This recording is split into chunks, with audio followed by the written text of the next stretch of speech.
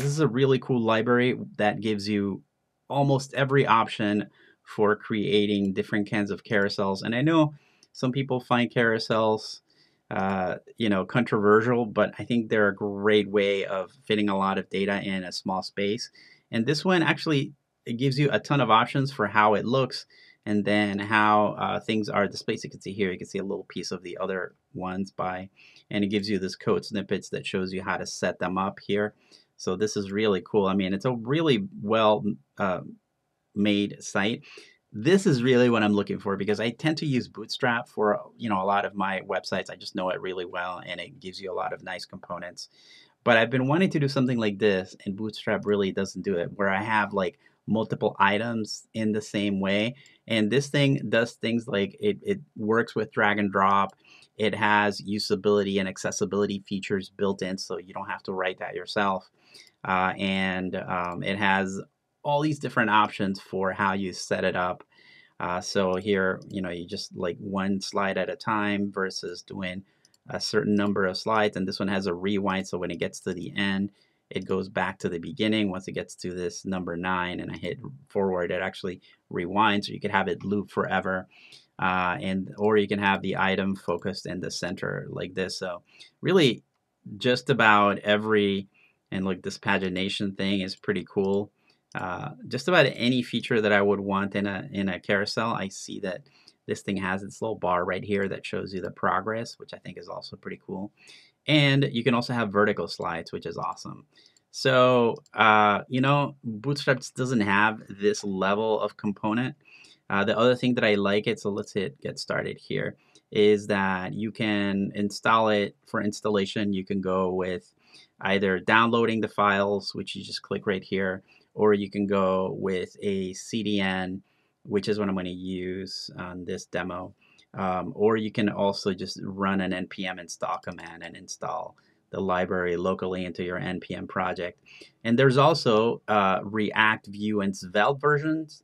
So that's pretty cool. I like that. I haven't really tried these, but it looks like the latest version only supports Vue 3, so there's not like a Vue 2 option, or you can use the old version for Vue 2, I guess. There's a couple of different themes, not a ton. So if you take a look at these themes right here, you can see that the default, if you don't include a theme, then you get these buttons. It looks like this doesn't look bad. I mean, if you do use, there's a sky blue theme just with a different set of colors and a different looking arrows. Now, the interesting thing is you can also paste your own SVG code for your own arrows and easily modify what the library looks like if you don't want to use these arrows and you have a better set of arrows. There's also this other theme that has these little dashes, a little bit different kind of blue in these dashes, but everything is so crazy customizable. So for example, also I wanted to say that there's also a video extension. And this is another thing that I wanted to do with my project. So let's see. I wanted to actually have a carousel that has like some of the videos and perhaps have like more than one video so that I can play it. And let's see. Yeah, so you can see the versions of the alternative versions for Svelte, Vue, and React are down here. And there's also like all these ways of extending things with components. And there is, so in addition to the themes, you have like a ton of options.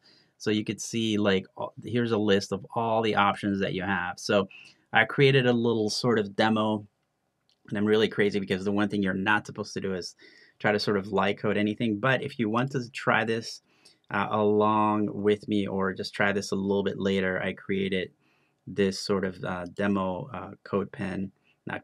I created this swing in my GitHub file. So you have to just go to this URL and then hit the period key, and this will bring up github.dev with a sample of the slide that I am creating right here. So it's a pretty simple little slideshow, and I don't know why. Yeah, so here's the images. You can see that. Another thing is you can use the scroll bar. So right now to like move the slides forward and backwards, I can use the scroll bar, which is another feature that I wanted. And you can see how it's built right here. So this is kind of the finished version of the project. If you, I'm going to come right here and go back to my repository. There's also a start version, so it has everything how I'm going to show you in a minute. And from here, again, whenever you're in any GitHub repo now, you can just hit the period key, and it's going to load up a project, that particular repo up as a web page. So this is kind of how it starts. This is just, if I were to show you the code, it's just going to be a list. So I have added Bootstrap in here to make it look decent, so get the nice font and everything. But it's essentially, we start off with just a list of images, right? Nothing, no special classes here or anything like that. So if you go to that branch and just hit period, you can start off with this if you wanted to try it out. Now I am going to use this locally, so let's go ahead and switch over to Visual Studio Code.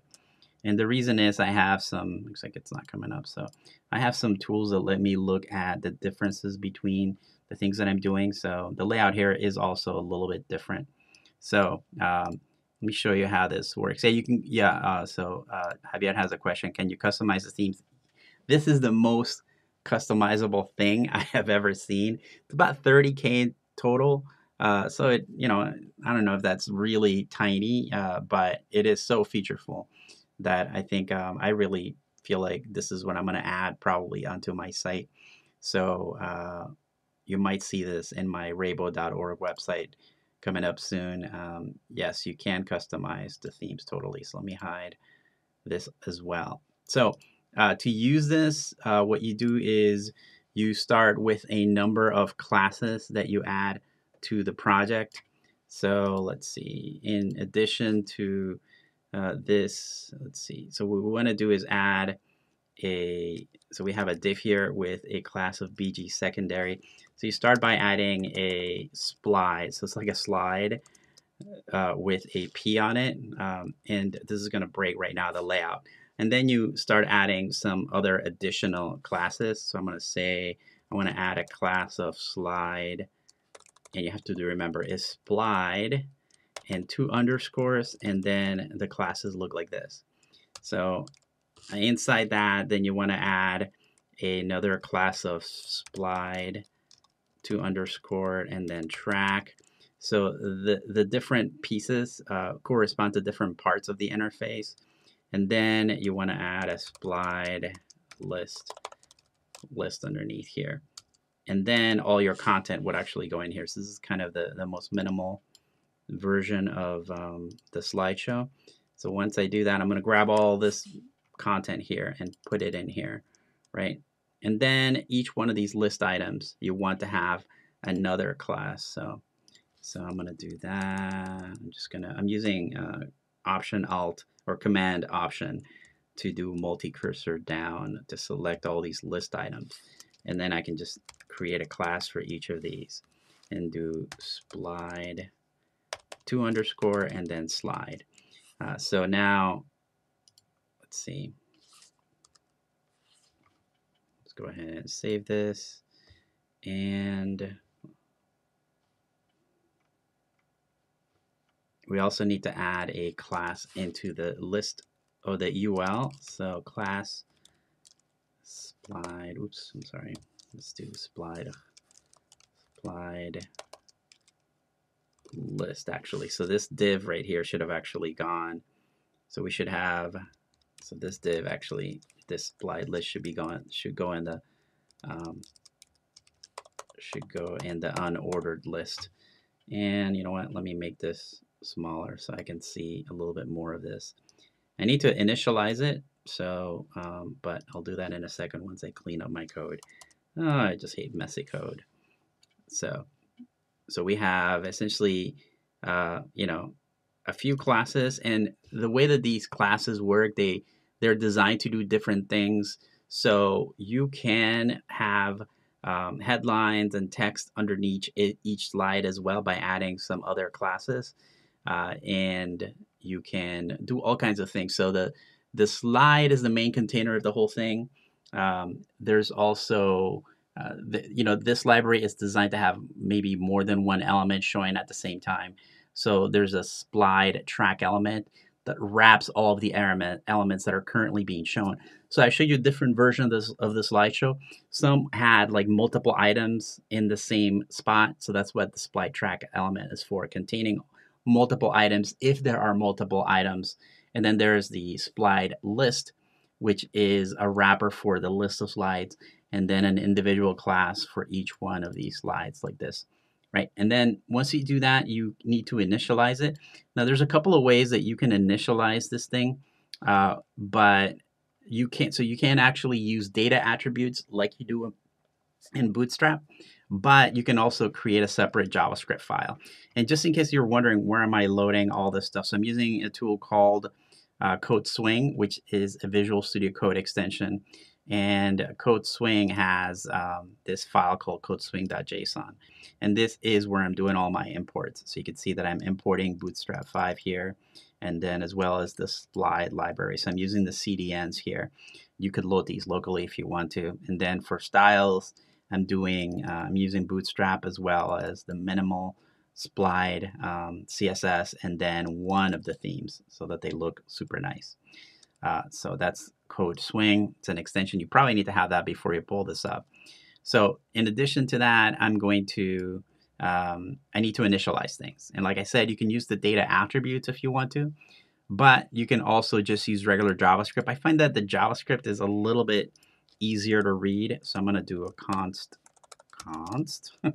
Splide equals a new Splide, right? So to initialize it, what you need to do is do something like this, and then you can pass along a configuration object afterwards. So let's see, const Splide equals new Splide, and then you pass along the class that you specified right here. And then in addition to that, you can pass, actually after that, you need to do a Splide.mount method, and that will show the slideshow. You can see that it's showing up already over here. Look how nice it is. Like, it really, because it noticed that my width was too short to display all the dots, it just stacked them up on top of one another, and actually made this a little bit bigger. So now this whole thing is working pretty well. So that's all you have to do. Of course, you could do, like, you could use this mount command, I think, over here, and it would still work in the same way if you wanted to do it all at once. And then in addition to that, you can pass along a configuration file here. So you pass along an object. The object can have all types of things that you can add in there. So for example, we can say I want to set the type of slide.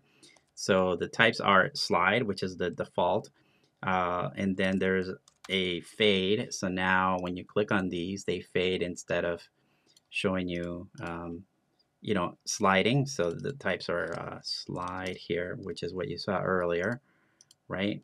And then there is a loop. I think the loop will, if you click on this, it'll go to the last one, right? If you're on the last one and you click to the right, it goes to the first one. Whereas if you just do slide, I can't click on the left once. I'm already all the way to the beginning, right? So, and you can also do, of course, the fade. Then there's all kinds of additional sort of configuration things that you could do. So you could set like the sizes of things, and let's do a per page item here. So you can say, okay, I want to have 5 elements. I need to put a comma over here. So I want to have 5 of them per page. So now you have exactly what I wanted before. And these are drag and droppable. So look, I'm simulating that by just clicking and dragging on these. So drag and droppable pretty easily. And then it has these dots if you want to. You can hide those if you want.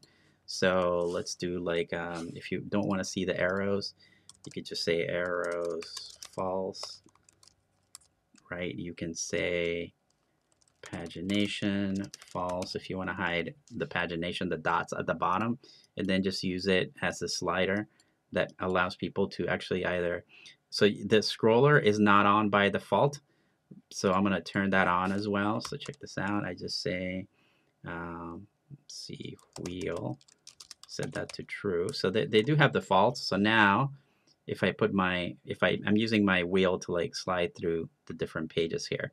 That's pretty cool. Let's see. You can also do an autoplay. autoplay, if you want them to autoplay, of course. You set that to true, and then it will need a comma over here. I think it autoplays every 5 seconds for 5,000 milliseconds. So if you want to, you can also control that. You could just say interval, and then whatever you want. 1,000 is like a little bit much, so every second it's gonna advance. But maybe something like 3 seconds would be good there. Whatever you want to do. You can also ask it to start at a different position. So you can say start at the 4th item instead of the first one. Let's see, and there is all kinds of other things that you can do. The speed lets you adjust like the speed of the actual transition. So I'm gonna make it really, you're gonna see that when it slides, it's a little bit slower than it used to be. Let's make it really obnoxious, like 1 full second for it to slide to the next. See how it's sliding like a lot slower when it slides? That's what the speed would also do. And you can also control, let's go ahead and put the arrows back in. So I think the arrows go on by default. So there's the arrows, and that is way too slow. So I'll make that 500. Okay, so you can also say when you move, you can say, let's try per move. And then we can say I want to move 2 items at a time instead of moving like the whole. Yeah, I don't. Actually, I'm all the way to the end. So I think it's supposed to try to move. Maybe some of these other settings are killing it. So, or per, I think maybe it needs to be capitalized. So per, let's try that, per move 2.